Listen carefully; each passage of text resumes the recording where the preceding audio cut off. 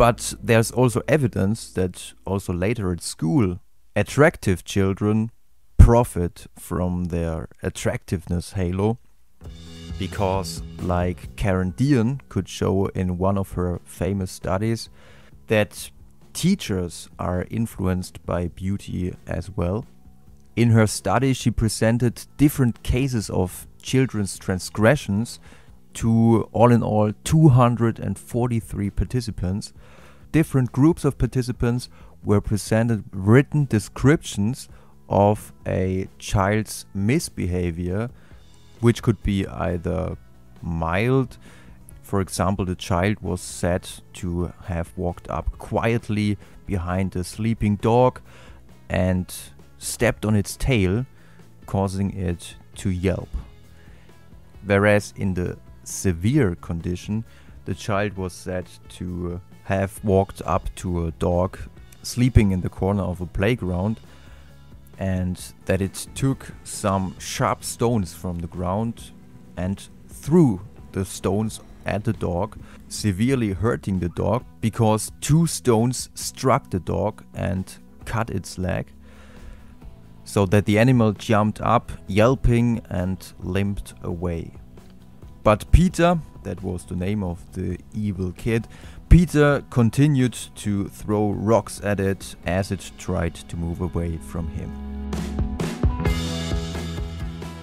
So the participants were presented with these examples of a kid's misbehavior, and attached to their documents were either pictures of a good-looking child or of a less attractive child. As a result, it turned out that the severe transgressions committed by attractive children tended to be evaluated less negative.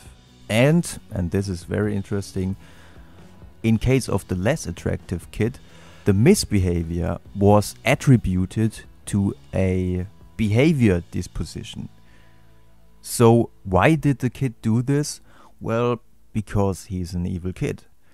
On the other hand, the behavior of the good-looking children was more frequently attributed to situational factors, which means, well, maybe the kid just had a bad day, and that's why he tortured the dog. But not only our judgments of behavior can be influenced by the attractiveness halo, but also our judgments of intelligence and achievements. Maybe you've already heard of the study by Landy and Siegel. In this study, 60 male, this is important, 60 male undergraduate students were presented different essays, which were either poorly written, very superficial, or very well written, well structured and without any flaws.